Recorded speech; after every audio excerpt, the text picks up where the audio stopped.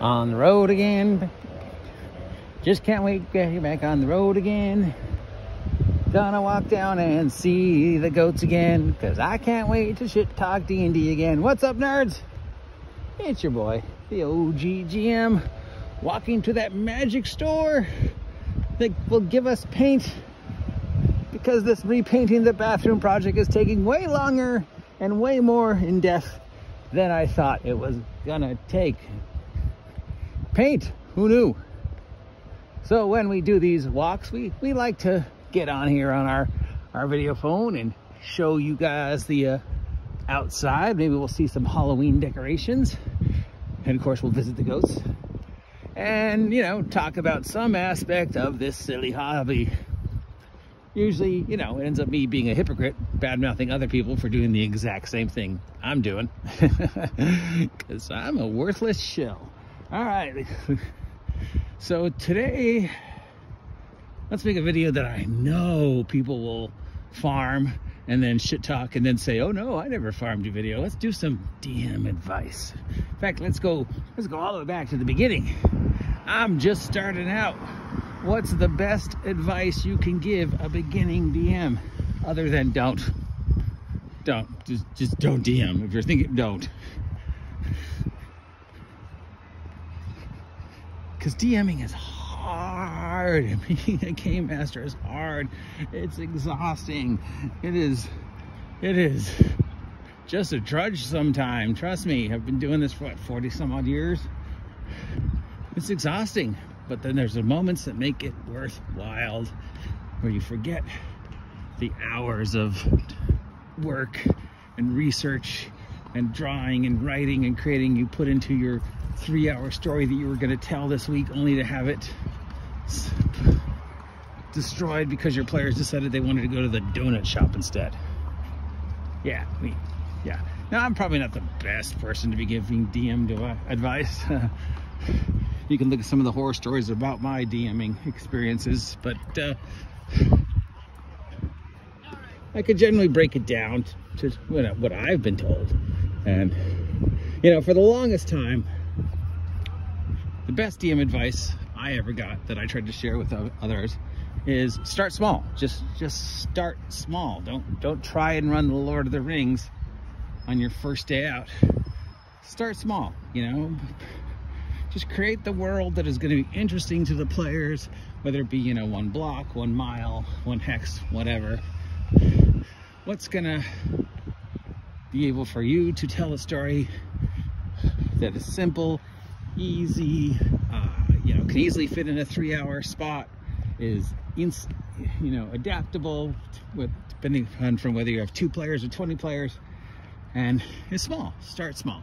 Run dungeons was another bit of DM advice that somebody gave me. You know, just run dungeons for like a year if you're just starting out. Don't really have an established campaign world or an over story arc. Just, you know, run DCC funnels. Run small 1-2 playthrough adventures. Have multiple characters for multiple little teeny stories that have a beginning, middle, and end. You can tell over a week, month, whatever. Well, another bit, you know, another bit of great advice you give starting DMs. Just you know, the stuff's already been done. You got 50 some odd years worth of pre-written product. Just run dungeons. Just run modules. Just run short little adventures. Don't, you know, write an epic story yet. Just run teeny. Get your teeth wet. You know, pick up your skills. Find your DM voice, and then if it's something you still want to do after a couple months, then you can start making that bigger epic story that has been festering in the back of your brain since the 80s or whatever. So that's some good advice, right? Be prepared. Read the rules. That's another one. That's one that expert, you know, people who claim they have years of experience still make the mistake of not being prepared, not having read the rules, not having prepared for what the players might do, especially with the advent of the VTT technology. You would hope that they would go in ahead of time and set up all the slides and all the things for the VTT, so when the game starts going, you don't have to break it down every 10 minutes while the DM clunkily removes the scene you're in and then clunkily inserts the new scene, and then everybody has to update their browser so they can all see the new scene. Now, you would hope that the guy had everything set up ahead of time. But yeah, sure, just be prepared. Read the rules more than once. Read the adventure. Get a good understanding of what could possibly spiral, the possible directions the module might go. You know, read it as if you were going through it as a player. You know, like, okay, what would I do in room 3B? All right, what do my players do in room 3B? So yeah, be prepared. That's another good one, right? That's good starter DM advice, I think. You know, but better than be prepared is probably be prepared for things to go wrong and give yourself the permission to let them. Right? That's one I don't think we hear these so-called expert DMs give enough, okay? 9 out of 10 times, guys, let's face it, whatever you had planned probably is not what's going to happen at the table. And now, you know, and then there's at least a 30% chance per session that one or more of your players will do something so completely out of left field that you're just like, what? I don't know. There's nothing. What should I do? And the worst thing to happen to that, when that happens, is of course to get in the pissing contest with the players, the headbutting, the getting yourself locked into the idea that the adventure has to play out a specific way. And when they're going a different direction, you want to fight them to go back the way the adventure's supposed to go. And the more the two of you fight, the less likely it's actually going to get to where you want them to go, because the minute you start fighting against them, we have this unconscious desire to, of course, rebel. Oh, you're telling me what to do and how to play and what direction to go? Oh, I'm not going to do that. Yeah. Because we forget to give ourselves permission, and I've talked about this hundreds of times before, guys. We give yourself permission to wing it. Give yourself permission to let things go wrong. Give yourself permission to see where they're going with whatever, you know, path they've chosen. Hi, are you bringing me a present? Thank you. With whatever path they've chosen to take. And maybe you can trick them to getting back on something that resembles a plot. I remember having a conversation with a guy a while back, I mean at least 4 or 5 years ago, about how he was running a module. He was running Out of the Abyss, and I was starting to run it, and how during his run through of Out of the Abyss, the players went in such a bizarre left field that in no way, shape, or form connected in any way with the story of Out of the Abyss, that he just sort of was like left flabbergasted. You know, he's like, I don't know what to do. But he ran with it, you know. He said, well, he gave himself the permission to run with it. He gave himself the permission to see where they're going and see if he could find ways to get them back into the module. And the sidetrack, he said, ended up taking almost 4 months of weekly play of this, you know, him just basically making stuff up and trying to stay ahead of them, and, you know, randomly generating things and just telling the story that they were interested in, interacting with them and seeing the way they wanted to go, before he was able to even get them closely back on track to the story of Out of the Abyss and back into the planned encounters. And, you know, whenever there was a planned encounter from Out of the Abyss that he thought would be cool and sort of fit the overall timeline of Out of the Abyss, he would just fit it in, you know, with whatever else they were doing, which is something I highly recommend and talk about all the time. You know, since nobody at the table had ever read or played through Out of the Abyss before, they didn't know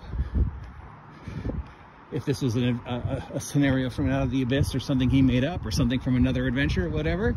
So, you know, in the back of his mind, he's keeping up with the story and timeline of Out of the Abyss. He knows generally when the events are supposed to happen. He knows how long they've been on the sidetrack, and the sidetrack that ended up lasting 4 months before he was finally able to get them back. And then he was able to tell the story, continuing the story of Out the Abyss, but now based upon the fact that, you know, so much time had passed that events had already taken place, certain things that maybe the player characters could have directed to go one way happened and ended up going a different way, so now they've got to deal with the outcome of their choice to go on the side quest and their choice to come back.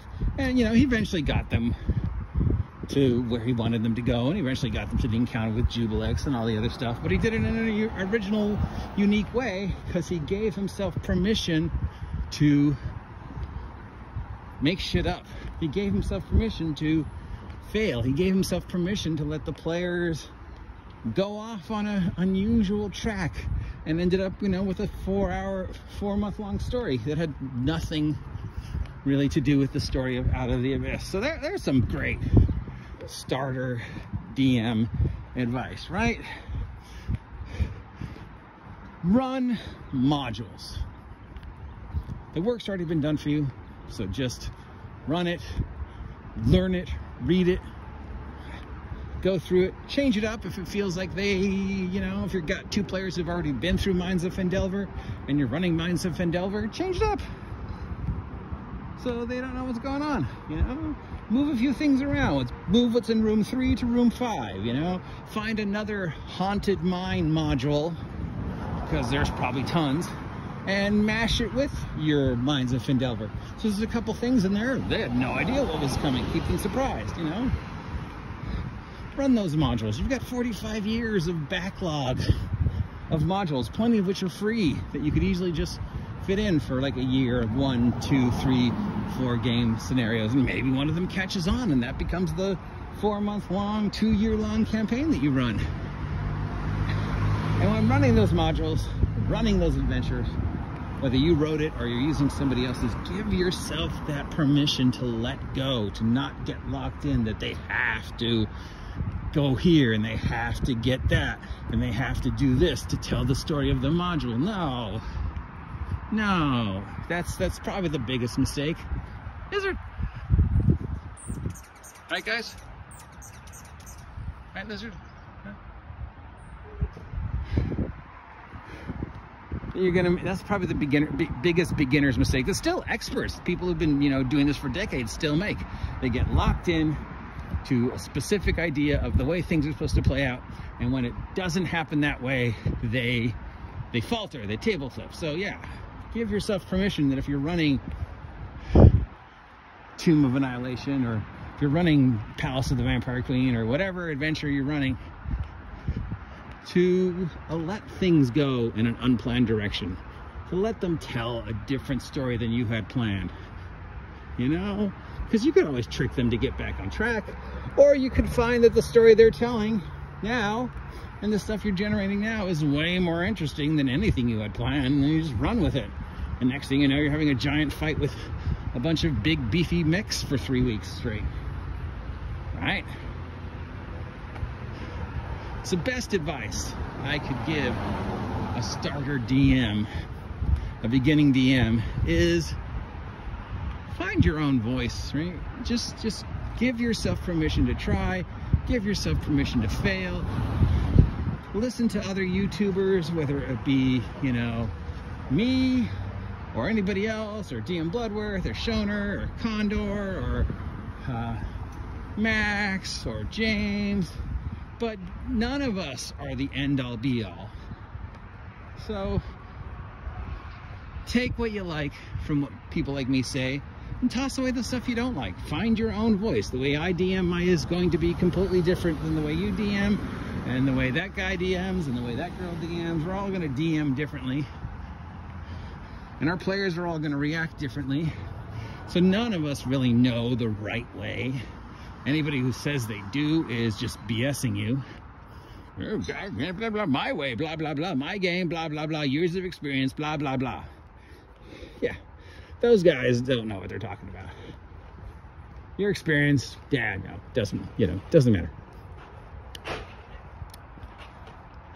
Find your own voice, DM, starter DM. Play around, experiment. Give yourself that permission to mess up. Give yourself permission to experiment. Give yourself permission to let the players run with it. Do that for a year. And then, if you're still lucky enough to have 2 or 3 players who are still invested in the stories you want to tell, get together with them and go, okay, where do you guys want to do now for the next year, for the next 2 years, for the next 4 years, for the next 40 years? Free shoes. No, Halloween direction's weird, right?